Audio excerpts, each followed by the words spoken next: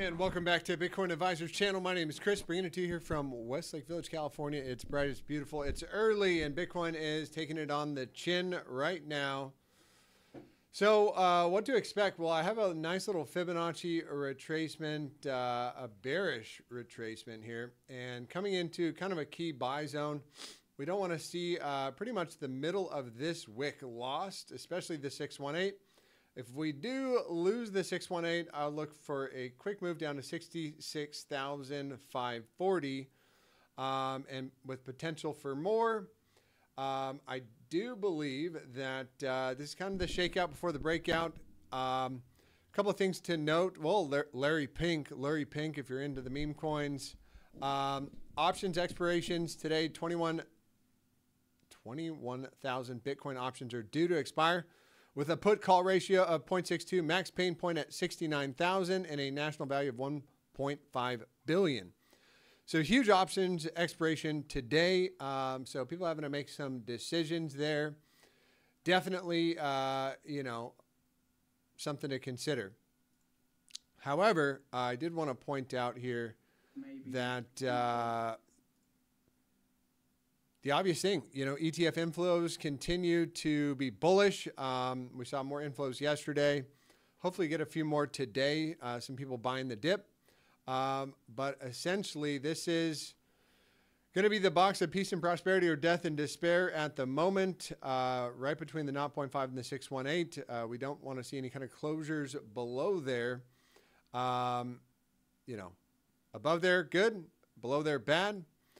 15-minute time frame looks like it is breaking down. Wants to head down to that 618. But again, market makers are going to go for max pain and throw it to the, we were with the bias with the throw to the upside, and I would still say that's intact as long as we're making those daily higher lows.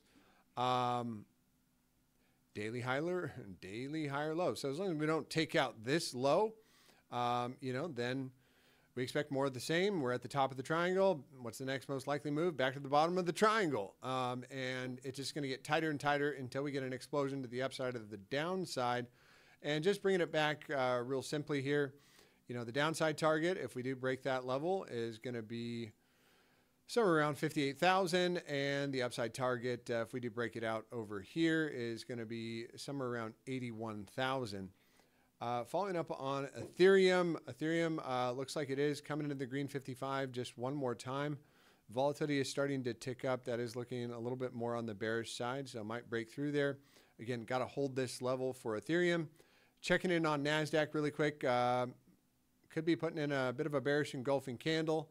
That is not what we want to see if you are going to be bullish in general on this lovely little market here. And what else do we want to take a look at? S&P looks bearish, looks like downside more. And the dollar is ripping to the upside. And I did think it was a good day to bring up gold. And I was just telling a friend of mine here, the top's probably in. I mean, I don't see it going higher than 2,500, that 1618 fib.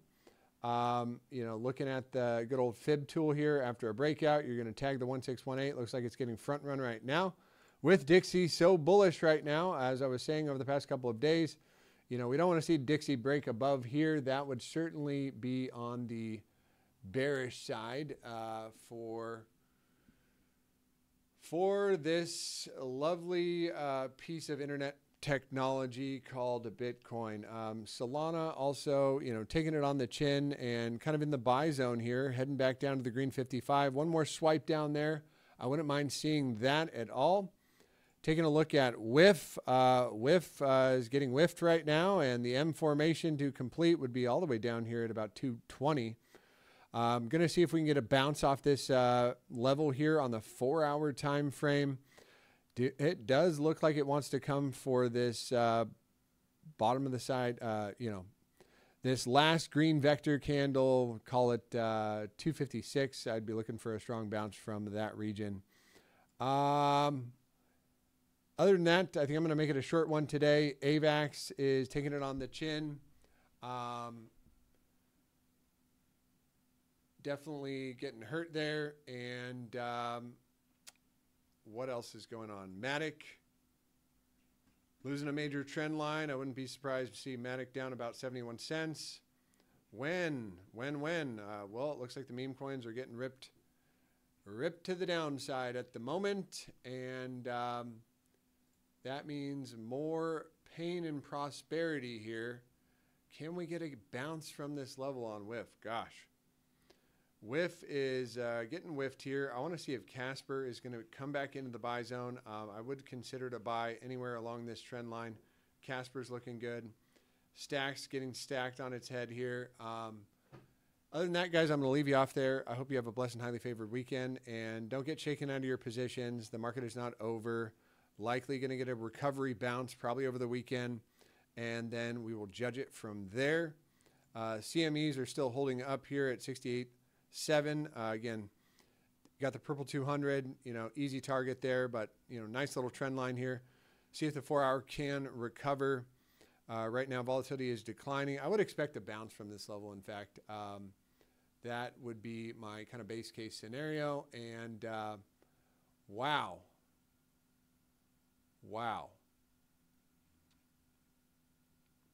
Anyways, with that said, I am going to wrap it up there. I did want to bring up, I think, one more tweet here. No, this was the net inflows. Bitcoin having countdown calendar, 9 days, 5 hours. So looks like options expiration is getting the best of us here today, guys. With that said, I'm going to wrap it up and hope you have a blessed and highly favored weekend. Take care.